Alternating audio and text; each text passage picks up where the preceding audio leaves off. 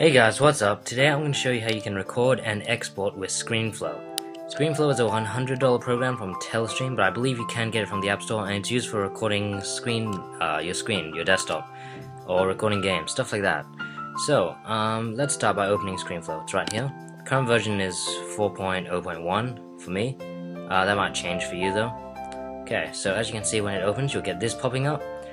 You've got a number of options. First of all, by default, it always records your screen, so you're good with that. Other than that, you can choose whether it records your audio or not. You can choose whether it records your computer audio, like Skype conversations. And if you want a face cam, you can choose that as well by recording video from built inside, but I don't want to do that, so I'll just leave that blank. Okay, to start recording, just click the red record button. As you can see, it's got a 3-second countdown. I think it's a 5-second for you guys, but I changed mine to 3. Okay, so right now it's recording. You got a quick little recording session here. You can let it go as long as you want. When you want to finish recording, just go click that button, and as you can see, it's got a circle to show it's recording, and you just press stop recording. Of course, you can learn the shortcuts like stop recording and start recording as command whatever. So I'm going to click stop recording, and it should open a document. There we go.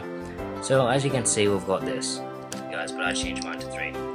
Okay, so right now it's recording. You got a quick little. So yeah, as you can see, you got that's weird hearing myself talk, but you've got all this happening here. What you can do to make it nice and professional, for instance, add a starting and an ending transition like this, and I recommend using cross dissolve. And this is just for a nice, simple sort of introduction, so you can sort of see it. It doesn't look as bad and as jumpy as if you just have no transition, guys. But I changed mine to 3. Okay, so right now it's recording. You can click whatever. So I'm gonna click stop. There, as you can see, looks much better.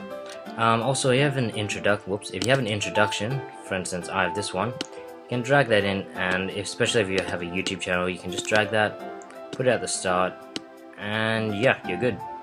Also, one last thing you can do is, say your audio started too early. For instance, I was right in the middle of talking when my recording started. What you can do is go here, click the audio button here, and add an audio action.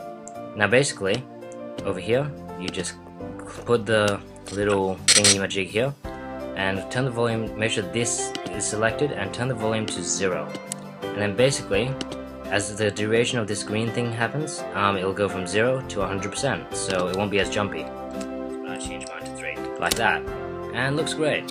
So now what you can do is export it. Go to File. If you're publishing to YouTube or Flash, I don't know what, easily you can just go publish to YouTube.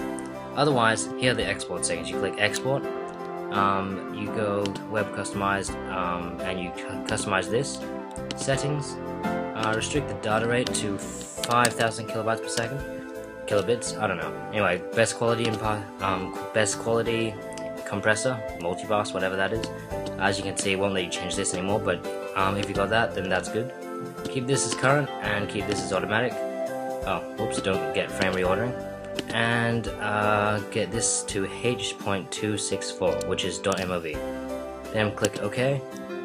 Sound, change this to better, change this to 128, and if you want, change this, but I like to keep it as AAC. And just click OK. Don't worry about this for internet streaming, that's all good. Choose your screen size. I can recommend 1280 by 720. And yeah, you're good. So just press export, and the screen will darken. It'll tell you how long it'll take to export. In this case, 9 minutes.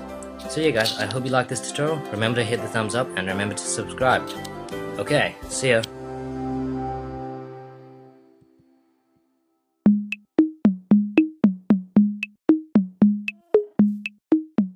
Thank you for watching. If you like our content, feel free to hit the subscribe button.